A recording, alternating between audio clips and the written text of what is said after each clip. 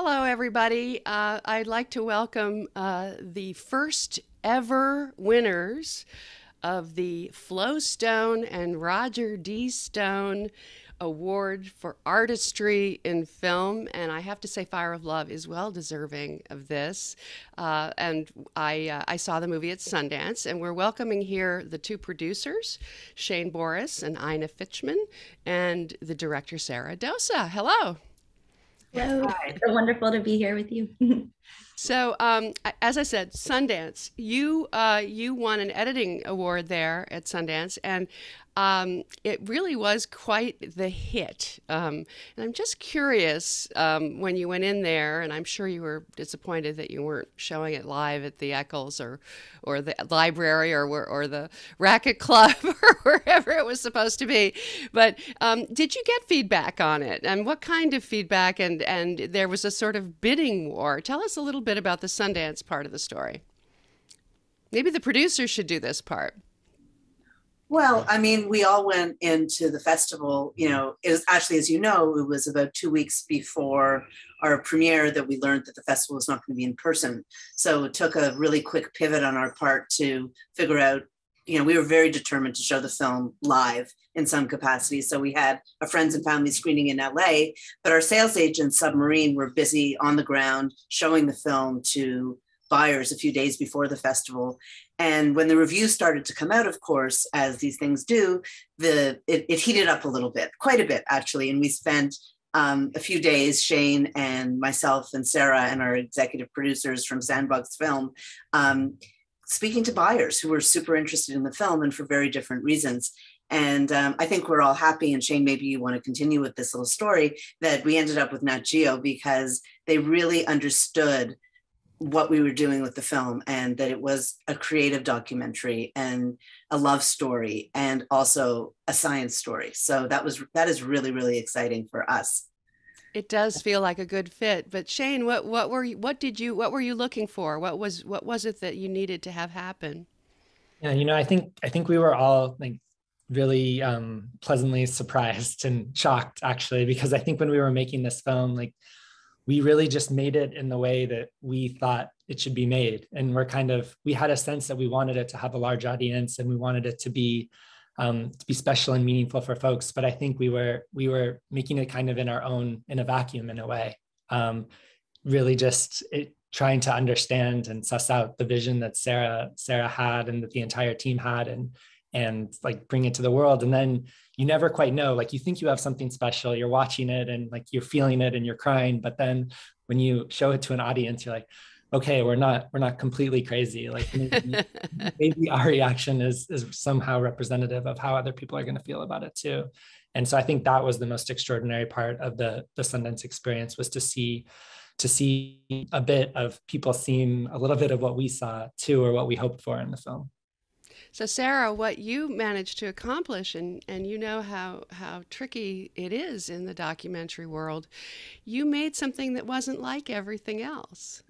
And you set yourself a very, very daunting, I think, task and pulled it off. So run us through from the beginning now, what some of the challenges were that you set for yourself in order to accomplish this. Sure. Yeah. Well, first, I just have to say I was so lucky to be working on this project with Shane and Ina and our fabulous editors, Aaron Casper and Jocelyn Chaput, and our executive producers from Sandbox Film. So it's really a wonderful team effort in all of this. But there were tremendous challenges along the way. I do genuinely believe, though, that each challenge kind of led to a new creative opportunity, which was hard to find at first, but each one really did. I think first and foremost, once we received the bounty of the Krafft archive, we realized that there was no sync sound, so our editors had to totally rebuild soundscapes for all the 16mm footage. And the way the archive was organized, the images were extraordinary, but there were so many questions that abounded throughout the footage. There'd be a shot of a volcano, a shot of steam and smoke, a shot of bubbling lava, and then an iguana, or some guides on horseback, or Katya sitting in an inner tube. And it's like, how do we make sense of these things? So that was a tremendous challenge to try to understand the context and try to draw connective tissues. But we really realized these were the things that Maurice and Katya were curious about. And showed their personality, their connection to life. And of course, the heart of their life was volcanoes. But that kind of exploration of the questions and all that we couldn't quite know allowed us to really embrace this wider theme about mystery and the unknown, whether it's the mystery of volcanoes or the mysteries of the human heart. So that's just one example. But yeah, I feel really lucky to have gotten to work through these challenges with my team. So how did the archive come your way? Well, I can answer that because Sara, of course, had heard about the archive, and it had moved a few years ago from one place to another. And we discovered that it was in this small archive house in Nancy, France. And this very small team there, 3 curators, had been basically taking care of it for quite a few years. And, some of the footage had been used before in television shows and parts of other films, but nobody had ever requested that the entire archive be digitized. And they were very excited because they loved this archive. This was their treasure. So it took them about 4 months to digitize all the footage for us. They had a complete log. It was relatively clear what was in there, but as Sara probably could say, there were a lot of surprises too. So we've been collaborating with this archive house Images since the very beginning, and they're very, very happy with the film. I mean, they should be. They should be. For them, it really is a legacy to the Kraffts. So how did you decide to shape the story? You have a love story, you have a compelling addiction, as if they were storm chasers, going after tornadoes. Instead of tornadoes, it's volcanoes. And you also have a relationship to the media, which I found sort of fascinating. And then a cautionary tale. So how did you figure that out? And I imagine the narration was one part of the answer. Yeah, absolutely. Yeah. First and foremost, we wanted to shape this as a love story, but not just any kind of love story, but specifically a love triangle. And so it was really important to us to establish Maurice and Katya and how they're pulled together through their love of volcanoes. The closer they get, the more danger they encounter, but that danger kind of causes them to react to volcanoes in different ways. So that love triangle is first and foremost in how we decided to structure the narrative. We also see it as a mythic love story. Maurice and Katya are really mythic characters. And so there's kind of tropes of myth and kind of this epic, grand, magically real scale that we wove through, which we thought could really kind of attend to the magic and the grandiosity, if that's a word, both of love and also volcanoes. But also specifically within our structuring of the story, we really wanted to tell a story about creation, destruction, and creation again, which of course is apropos to volcanoes and the way volcanoes both create new life and new land, as well as destroy life and land. But then this life cycle that very much dovetails with Maurice and Katya, whose spirit, in our opinions, very much lives on. So that was another big organizing principle. Shane had a big hand in the writing process, so I should let you. Yeah, tell us about that, because it's a little bit. You got rave reviews, but there's always a bit of a debate, about narration. Some people frown on it. It's as though it's somehow a lazy way out. Excuse my frog. But in this case, you picked an approach that was very poetic, lyrical, whimsical, and you picked a narrator, Miranda July, who embodies all of those things. So that was a calculated risk, I would say. Go for it, Shane. I think, like in filmmaking, as in love, there are gaps in our understanding, and there are gaps in the information that's available to us. And a part of that process is an unearthing of what exists. And I think we did that in our filmmaking, and we thought that also one of the roles of a narrator could be to help us see where those gaps are and to help fill those in with not just answers, but with questions. And we sort of had this guiding idea that, getting close to what you love gives you more understanding. even though you can never understand. And that's what helps give us a meaningful life and give us a meaningful death. And the narrator's like role in that formulation was so important because she had to engage in that process of question asking, answer, like receiving some answers that proposed more questions. And she was sort of like a guide for us as we were making the film, sort of a stand-in for our process, and also a way we thought the audience could enter into Maurice and Katya's story in a personal way, so that they were also, a part of the love story too. So was Terrence Malick an influence on where you were going there? A little philosophizing, a little, go ahead. He was definitely one of the filmmakers who we were trying to find inspiration from, and definitely washed our eyes with some Terrence Malick. We watched a lot of French New Wave films, which actually kind of first helped us set the aesthetic. Godard. We watched Godard. We watched Jules and Jim played a big role, especially given the love triangle that finds its way through a lot of French New Wave films. We first did this because that formed the cultural backdrop of when Maurice and Katya themselves were coming of age. But in their own work, you sense a lot of the aesthetic styles from that period. For example, in Maurice's cinematography, you see these really playful like snap zooms and pans, and the way that they wrote was wonderfully bombastic.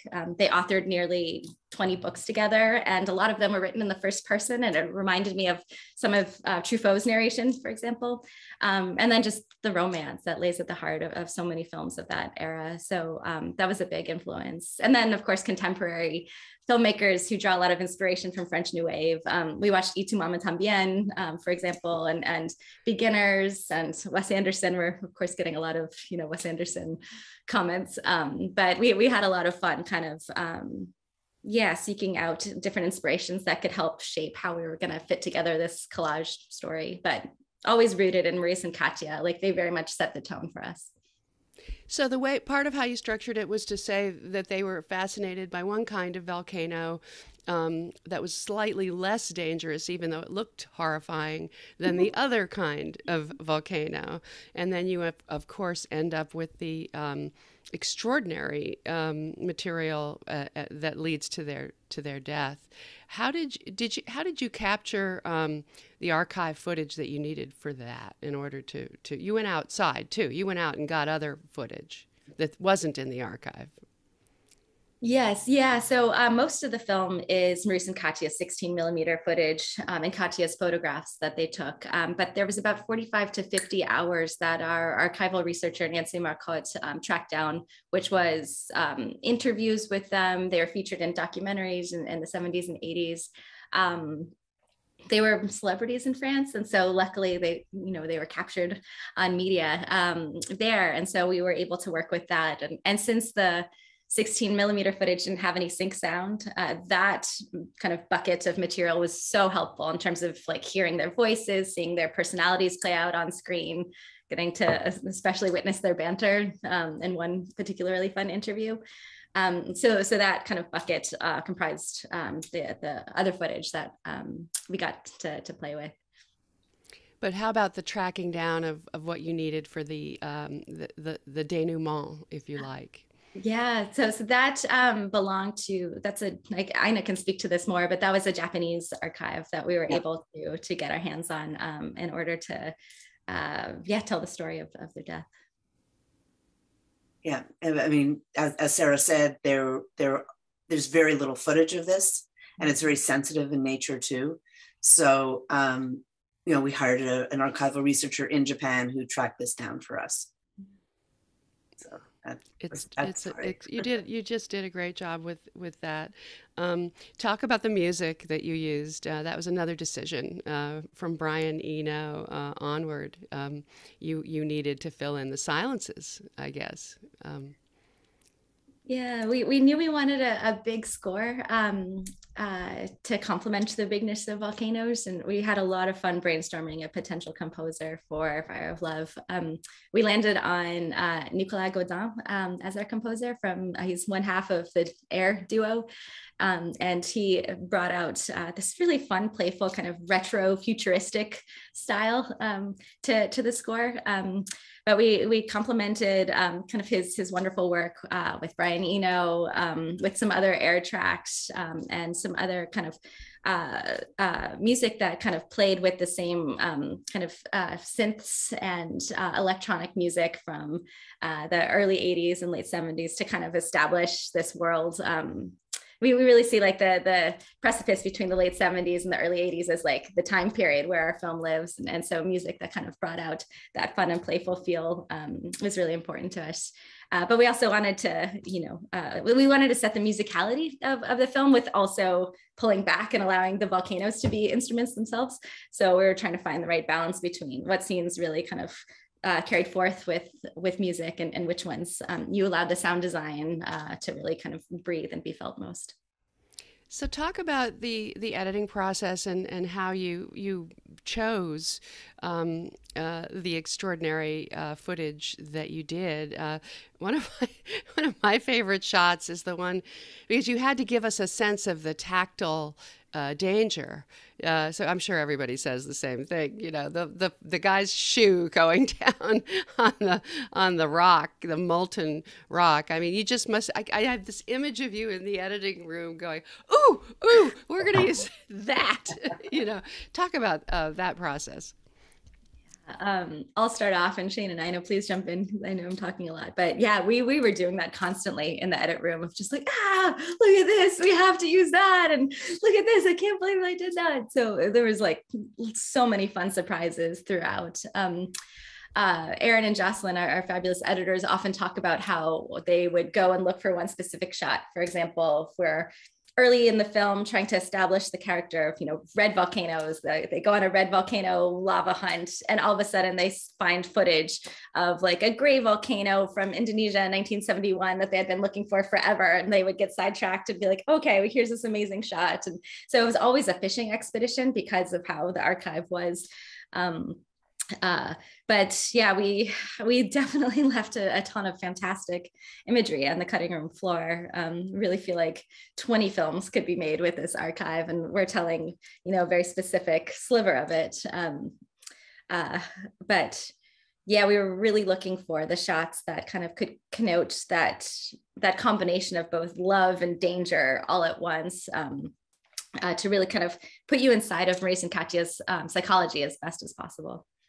Yeah, and I think, as it is with any film and with any experience, we kind of like take in what we're around to a certain extent, and we filter it through ourselves. But like just watching Maurice and Katya so much, I think imbued all of us with the spirit of kind of discovery and exploration. And that was a part of the process of just the excitement of like finding and exploring and getting closer to what was so fascinating. And though we weren't like feeling the heat necessarily of the volcano directly, there was like some quality of that kind of transmission of feeling so connected to what we were watching.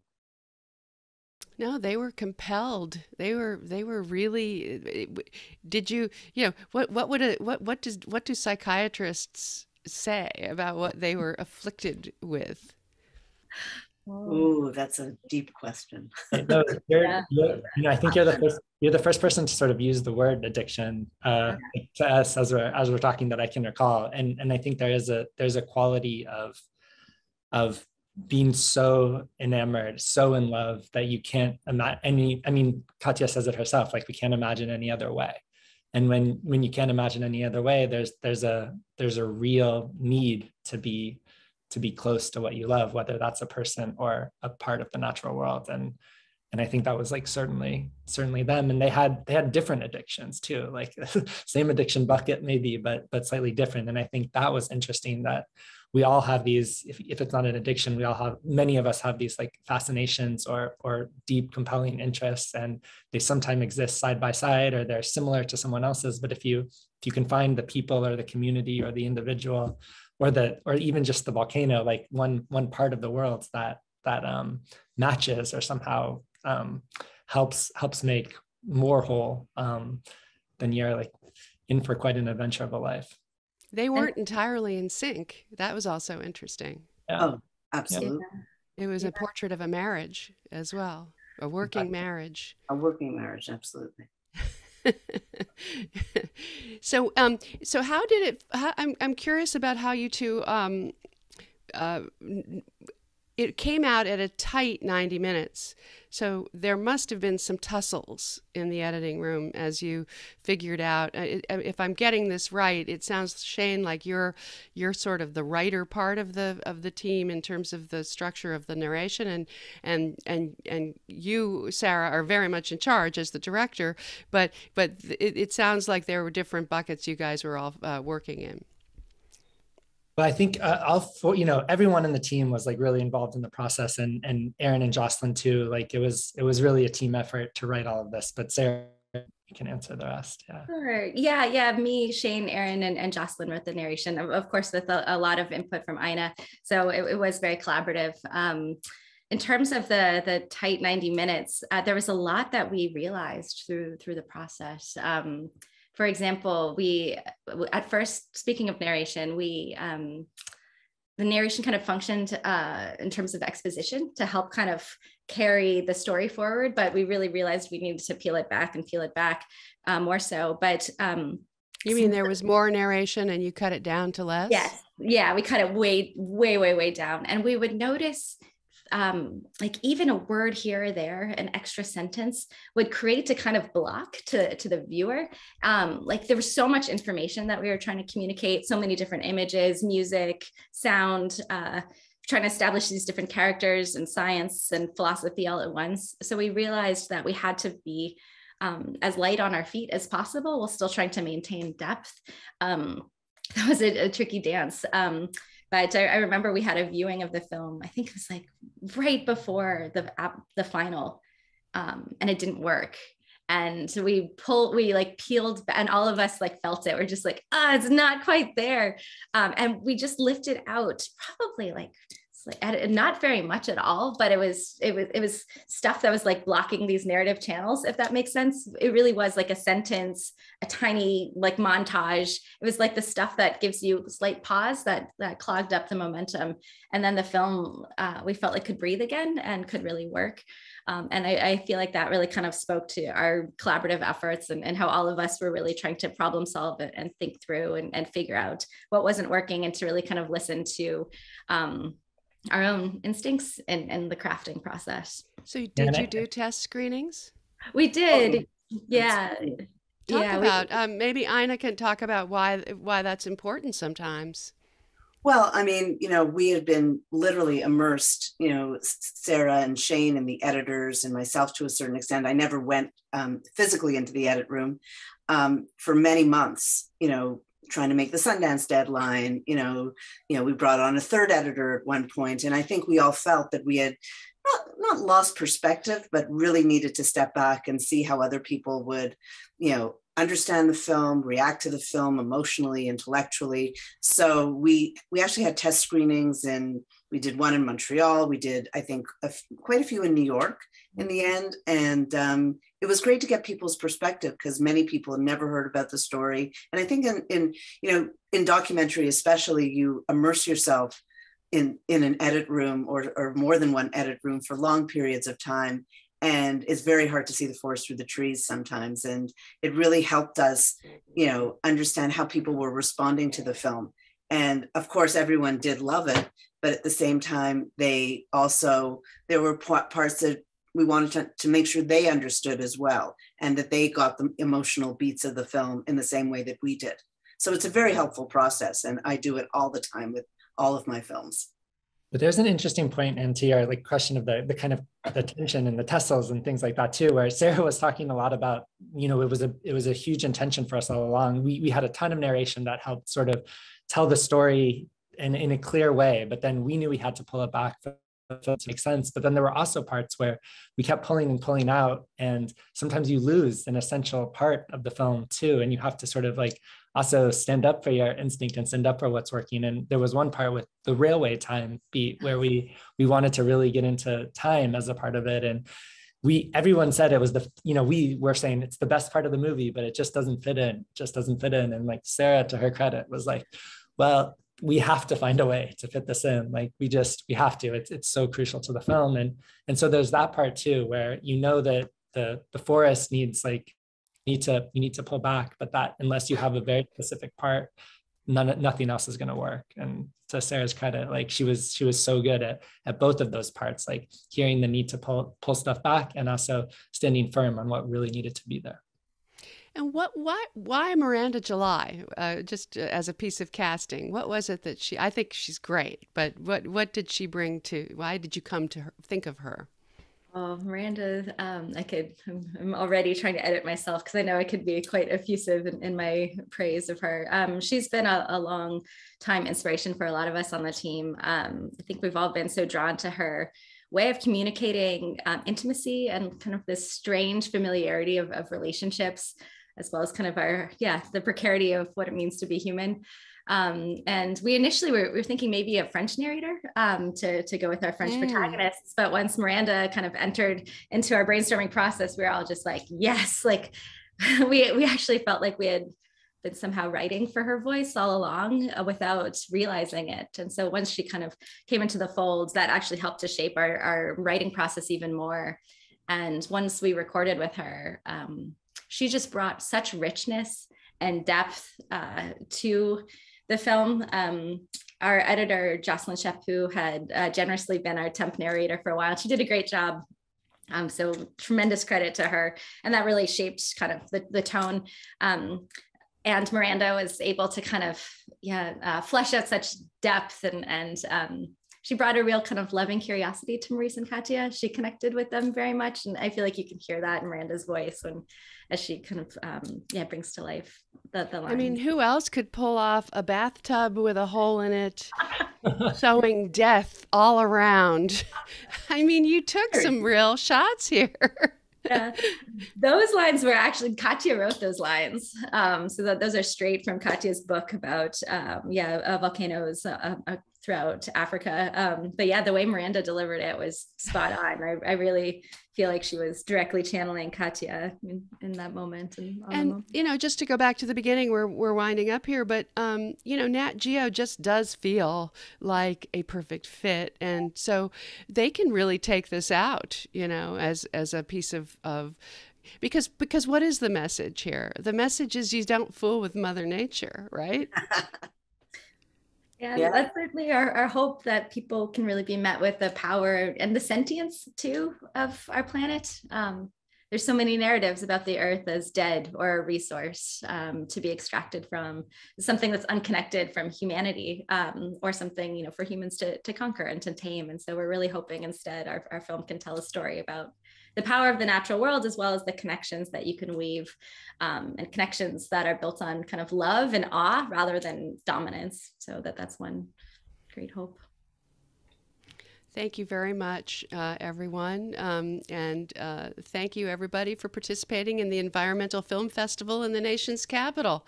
All right. Bye-bye, all. Bye. Thank you, Anne.